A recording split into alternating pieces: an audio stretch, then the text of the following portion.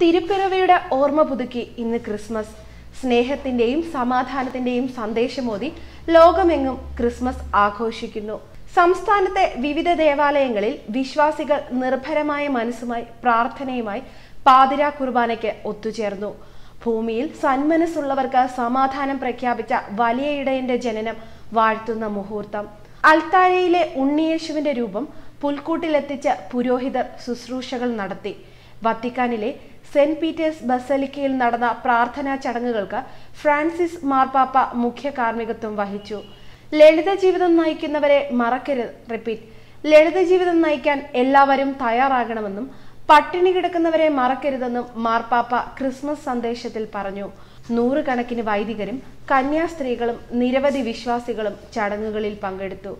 Zero Malabar സഭ major arch bishop കർദിനാൾ Mar George Alencherry Kochi saint Mary's ബസലിക്കയിൽ പാതിരാ കുർബാനയ്ക്ക് കാർമ്മികത്വം വഹിച്ചു. ലത്തീൻ കത്തോലിക്ക സഭ വാരാപ്പുഴ അതിരൂപത arch bishop Joseph കളത്തിൽപ്പറമ്പിൽ saint Francis Assisi കത്തീഡ്രലിൽ പ്രാർത്ഥനയ്ക്ക് നേതൃത്വം നൽകി.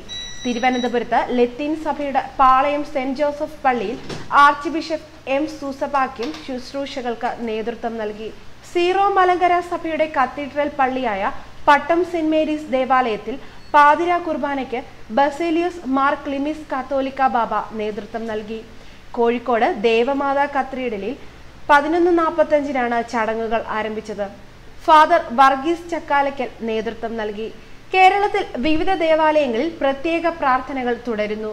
തിരുവനന്തപുരത്തെ പട്ടം സെന്റ് മേരീസ് കത്തീഡ്രൽ കർദിനാൾ മാർ ബസേലിയോസ് ക്ലിമിസ് കാത്തോലിക്ക ബാബ ചടങ്ങുകൾക്ക് നേതൃത്വം നൽകി. സഭകൾക്കിടയിലെ തർക്കം പരിഹരിക്കാൻ വിശ്വാസികൾ പ്രാർത്ഥിക്കണമെന്ന് കർദിനാൾ മാർ ക്ലിമീസ് ബാബ പറഞ്ഞു. ഓഖിയും പ്രളയവും അടക്കം കഴിഞ്ഞ 2 വർഷക്കാലം വലിയ ദുരന്തങ്ങളാണ് കടന്നുപോയതെന്ന് കർദിനാൾ ക്ലിമീസ് പറഞ്ഞു.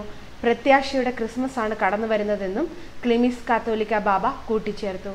എല്ലാ വ്യൂവേഴ്സിനും മലയാളി വാർത്തയുടെ ഹൃദയം നിറഞ്ഞ ക്രിസ്മസ് ആശംസകൾ.